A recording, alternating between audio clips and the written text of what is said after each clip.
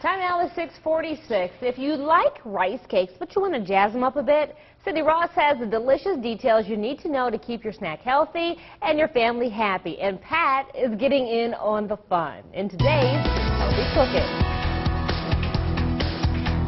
Welcome to Healthy Cooking with Bodies by Cindy. I'm Cindy, and Pat, today we're eating rice cakes. I've never had a rice cake, ever. Well, we're going to do a nutberry rice cake crunch. Okay. And I know you're not going to eat the Greek yogurt that's going on top of it, but I'm going to let you try rice cake. Okay, good enough. That's fair. This is my favorite snack. I kind of came up with this concoction one day when I love rice cakes, and of course, you know, I love Greek yogurt, and I was looking for something with high in protein.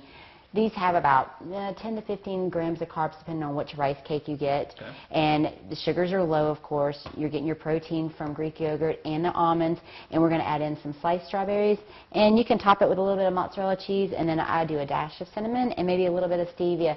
The stevia, if you don't like the bitter taste in Greek yogurt, and I know a lot of people don't like that, so that's why I kind of counterbalance with a little stevia. Okay. Okay, so let's get started. We're just going to do one rice cake. And these are about 50 calories per, so it's a great snack. So we're just going to throw a little bit of Greek yogurt on here. And I usually do about a tablespoon to 2 tablespoons. And you could use cottage cheese if you wanted to. Even peanut butter is fine. Okay. So we're just going to take some strawberries. It makes like a little strawberry shortcake.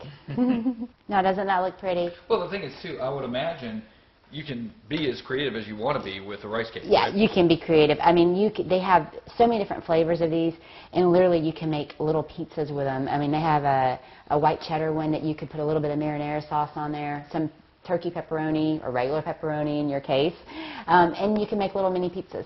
So, yeah, get as creative as you want to. Any fruit that you want to use, sometimes I put blueberries. You can use frozen fruit, whatever.